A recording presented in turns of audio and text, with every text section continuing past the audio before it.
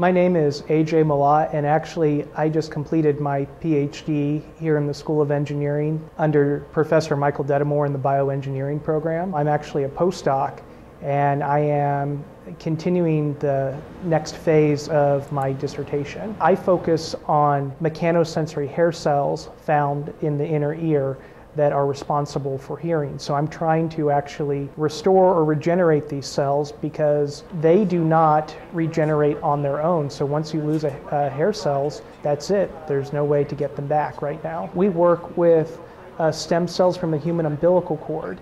And what we are trying to do is essentially trick the cell to believing that it wants to become a hair cell. And so we kind of start guiding it towards the hair cell structure and hair cell behavior by manipulating the gene expression. The next phase is culturing these cells three-dimensionally or on a biomaterial to see if we can push them even closer to functioning like these hair cells. The long-term goal, which is probably 15 to 20 years away, of actually developing a suitable therapy where either we could go in and reprogram damaged cells or nearby cells to turn in or function as hair cells, or maybe create a candidate cell that we could implant in to replace damaged hair cells. With all the data we have generated up to this point, we've got some pretty good chances of getting some grants from NIH. And the more funding we can get, the more people we can bring in, the more research we can do, and continue to hopefully exponentially continue this research and